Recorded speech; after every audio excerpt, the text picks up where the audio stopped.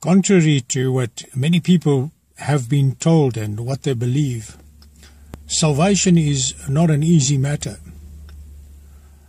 Not many people will be saved. Not many people will enter the kingdom of heaven. Somebody asked Jesus, I read from Luke chapter 13 verse 23. Someone said to him, Lord, are there just a few who are being saved? And he said to them, strive to enter the narrow door, for many, I tell you, will seek to enter and not be able. Dear friends, to enter the kingdom of heaven is not humanly possible if we do it by ourselves, in our own power. Without the guidance and the help of Jesus Christ, we cannot do it. If we do not know and follow Jesus Christ, we cannot find the entrance to the kingdom of heaven. And that is why Jesus sent us a helper, someone who will help us, who will guide us, and who will teach us. And that is His Holy Spirit. That is why Jesus consoled His disciples. And He said to them, I read from John chapter 14 verse 16, I will ask the Father, and He will give you another helper, that He may be with you forever. That is the Spirit of truth, whom the world cannot receive, because it does not see Him or know Him. But you know Him, because He abides with you and will be with you. He was talking about His Spirit, the Spirit of Christ. That is why He said, but you know Him, because He abides with you and will be in you. Jesus Christ was physically with them, and He promised them that His Spirit will be with them to help them and to guide them. I read further, John 16 verse 7. But I tell you the truth, it is to your advantage that I go away. For if I do not go away, the Helper will not come to you. But if I go, I will send Him. And He, when He comes, will convict the world concerning sin and righteousness and judgment. Concerning sin, because they do not believe in me, and concerning righteousness, because I go to the Father, and you no longer see me, and concerning judgment, because the ruler of this world has been judged. Jesus promised them that He will send His Holy Spirit to guide them and to teach them, not only to them, but also to those who would believe in Him after believing the preaching of the first disciples, those whom He would send out to go and make disciples like they themselves were disciples.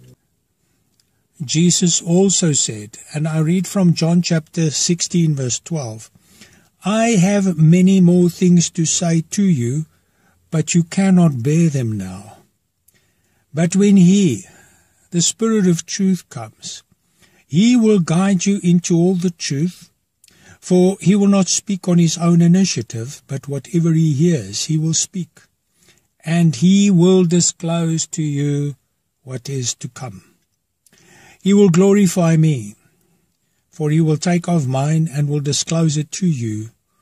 All things that the Father has are mine. Therefore, I said that He takes of mine and will disclose it to you. We will not find the entrance to the kingdom of heaven on our own.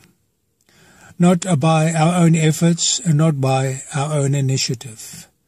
Not by reading the Bible and applying biblical principles.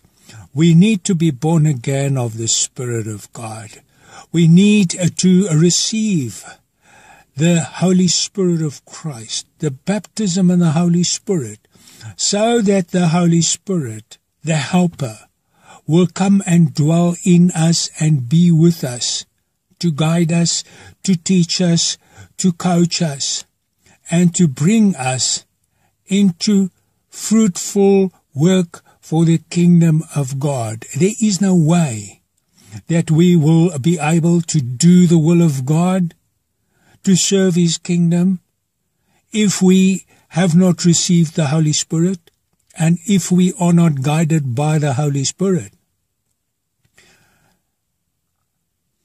Your faith alone cannot save you. Your Bible knowledge cannot save you.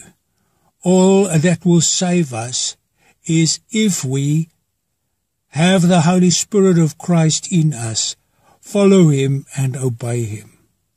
Jesus Christ promised the Holy Spirit to all those who obey Him, to those who obey the gospel of Jesus Christ, His words, those who embrace Him, who believe in Him, and who repent, who turn away from their wicked ways, who turn away from following after their own desires, following their own mind, and who open themselves to the Holy Spirit, who invite the Holy Spirit into their lives, and who ask Jesus to baptize them, to fill them with His Spirit, so that they can be led by the Holy Spirit.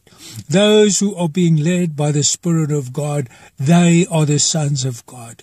Dear friends, we cannot make it without the Holy Spirit. We need to have the driving force of the Holy Spirit working in us. The Holy Spirit will teach us, will guide us, will discipline us, will correct us, will tell us things to come. Jesus Himself said that He had many more things to tell His disciples, but they could not bear it. Those things were not spoken. They were not written in the Bible. They were not recorded by anybody. They were not heard by human ears. Those things were reserved for those who follow Jesus Christ.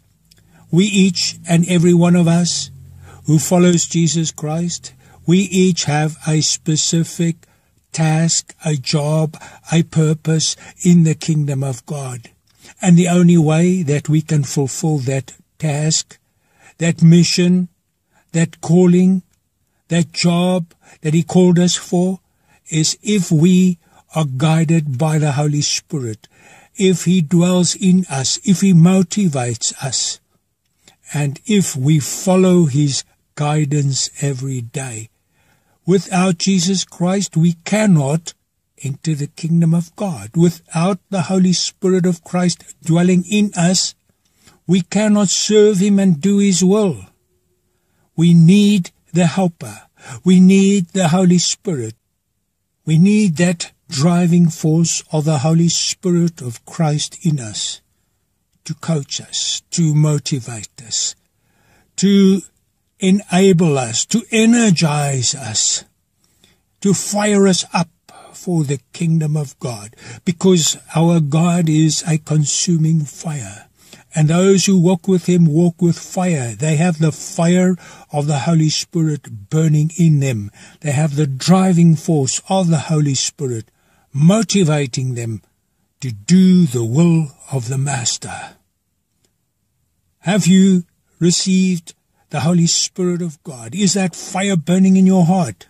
Do you have that driving force of the Holy Spirit, that fire in you to energize you and to drive you into doing the will of God? May Jesus bless you.